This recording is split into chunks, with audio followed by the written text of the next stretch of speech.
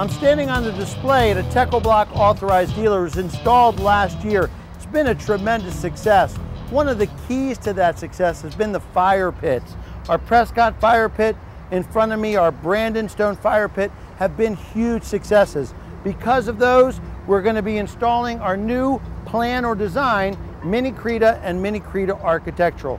The Mini-Creta is a 3 and 6 inch block with a distressed antique appearance. Very attractive.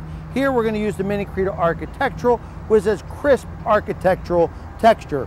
Our base is compacted aggregate. We've compacted it and we've measured its density with a dynamic cone pentrometer.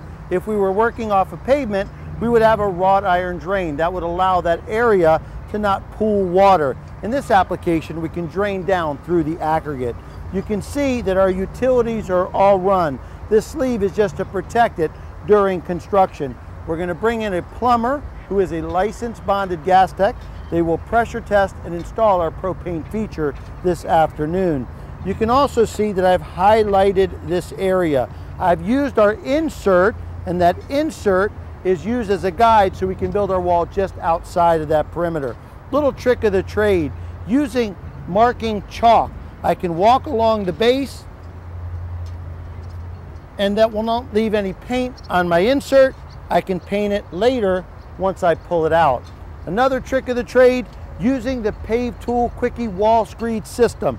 Using these bars, making sure they're level, and the wall screed here, I can level this area and start building wall very quickly and very efficiently. Let's get to building some wall.